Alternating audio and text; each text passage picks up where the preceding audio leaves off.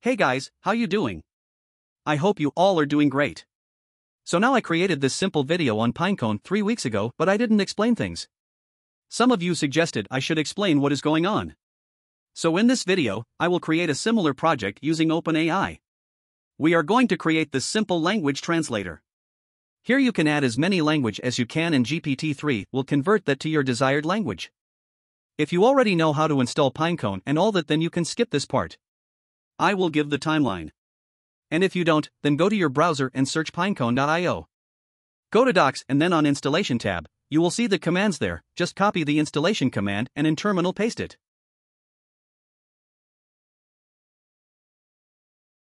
Or just type pip install Pynecone on the command line.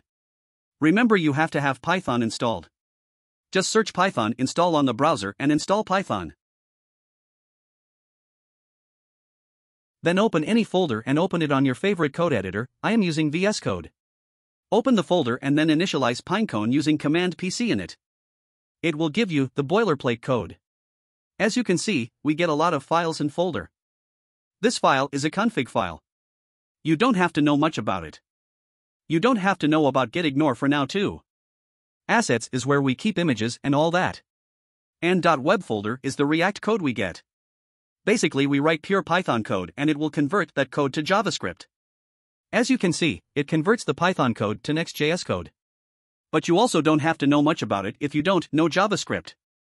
And translator.py is where we write code. Yours may have a different name based on your folder name. Let's run and see what we get from this simple code on a browser. To run it, just type PC run, or you can also see on the documentation. And for the first time, it may take some time to install JavaScript dependencies. So just wait for some time. So after 1 or 2 minutes, you will see the screen like this. The website will run on localhost 3000. So just open localhost 3000 on the browser.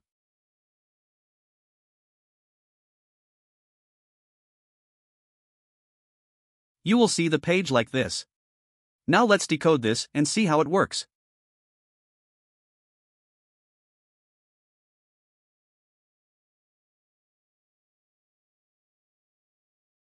As you can see at first, there is pc.center, which, as its name suggests, will center all the components written inside it.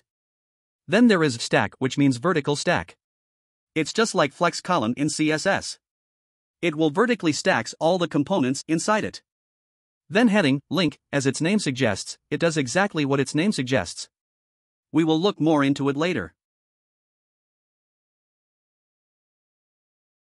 Now let's start the actual part. Open terminal and type pip install OpenAI to install the OpenAI package.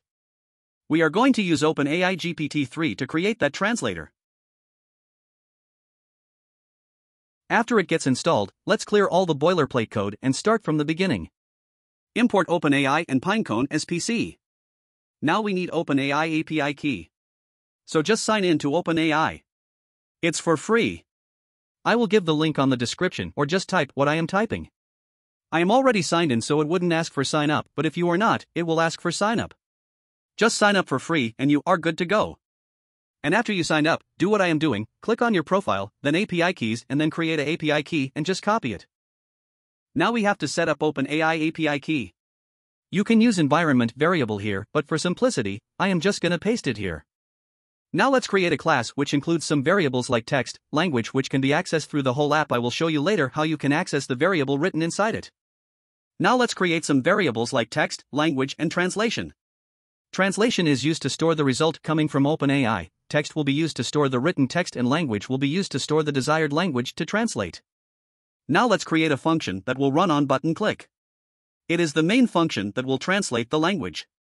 Now this code is for precautionary. Like if the text is empty, language is empty. It will show the alert message. You can get text, language on the self parameter. You can use window alert method on Pynecone to show the alert message. Now this prompt part is what we are going to pass to OpenAI GPT-3. We are going to say translate this text to this language and it will translate that. You can get text and language in self parameter, and if they are empty, it will just show the window alert. Now let's request OpenAI GPT-3. You can write the code in a following way. We are going to use the model DaVinci and we are simply passing the prompt. And if you are wondering what the hell is this code and what does it do, just go to OpenAI website and go to Playground tab. And then click on View Code button. There you will see this part of code for Python and many other languages. You can just copy that part. Now the OpenAI returns a lot of data. You can just print the response and see what we get, but we get the result in responses.choices. You can just print and see. Now then we are setting the value of translation variable to the result. Translation variable was empty at the beginning and now we are setting it to the result of OpenAI GPT-3. And also if there is an error, we are just showing alert message.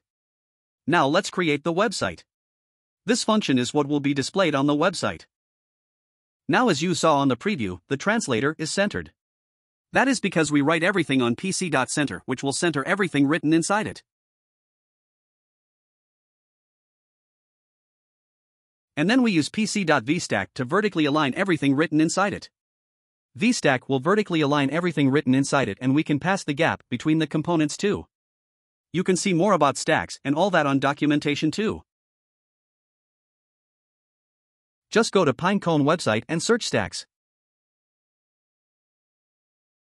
You will see all about stacks with examples there. As you can see, we can use hstack if we have to align components horizontally and vstack if we have to align vertically. Now we can use pc.heading to write heading and we can pass the color of text, font size there too. Now we can use pc.input for an input element as you saw on the preview. It has a onBlur event handler. It is triggered when the user finishes editing the input field and moves the focus away from the field. Then remember we declare the text variable. Here we are setting the value of that variable using state.set and then variable name. When user moves away from the input field, the written text value will be set as the value of text variable. And now we can use pc.select to create drop-down menu that allows the user to select a language from a list of options. You can pass an array of options and it has an event called onChange, and just like its name suggests, it will trigger when the value changes and it will set the value of language variable.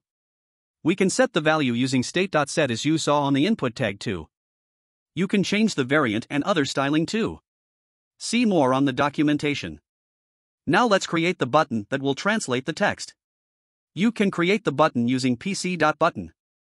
Pass the value and designing you want, and now it has an onClick function that will run on the button click, and here, it will run the translate function. You can access everything inside the class using state variable. As you saw, we wrote the function inside class, so we are accessing it using state.functionName. pc.divider is just a line. It's just like HR tag in HTML. Now to conditional rendering, we can use pc.cond. It will only render pc.text if there is text. If the text variable is empty, it won't render anything. Now below are the designing for the vstack, like the background, padding, border radius, width.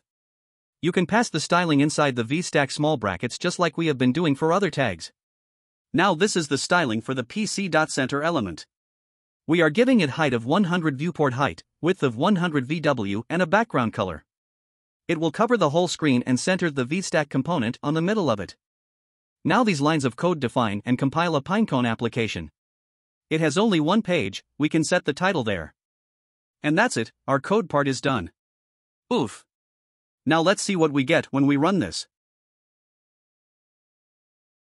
Open a terminal and just do PC run. It should open up the website on localhost 3000. Now open the browser and open localhost 3000.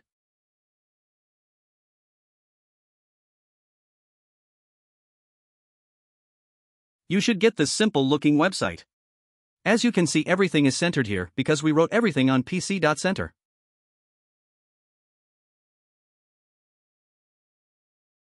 And the heading, input tag, button, select tag is vertically aligned because we wrote everything inside vstack.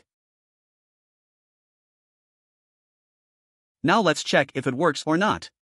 Just write some text inside input tag, select the language, and just simply press translate button. I know it doesn't have a loader or something like that. You can just create a variable with false and set it to true on translate function and render conditionally using pc.cond, and also I just noticed the button doesn't have like a button click effect. But I give that task to you, read the documentation and create it. And friends, thank you very much for watching this, and good luck on your journey ahead. Thank you again, and please friends, please subscribe. Good luck again.